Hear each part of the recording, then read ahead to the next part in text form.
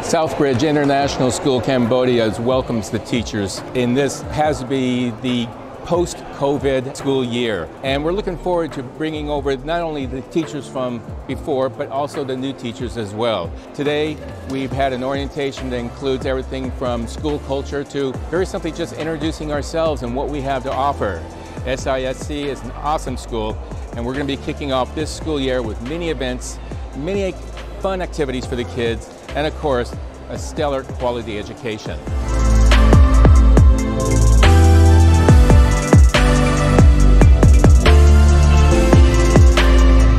Hi, my name is Juliet Ramos, the secondary principal of Southbridge International School. Today is Southbridge Teachers Orientation Day, and we are excited to welcome new teachers from various nationalities to the new academic year.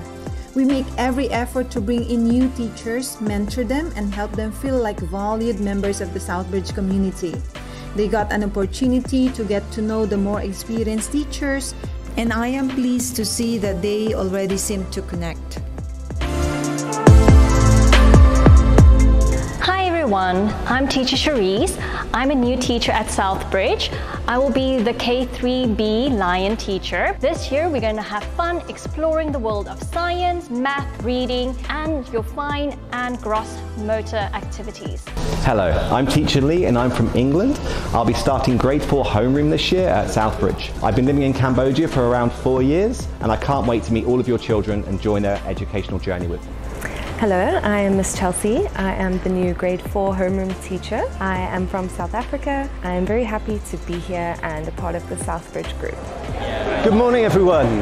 My name's Mr. Andrew De Freitas. I'm the new higher grades PE teacher here and I'm very excited to be here in Cambodia and looking forward to spending the next period of my life helping educate the better people in Cambodia.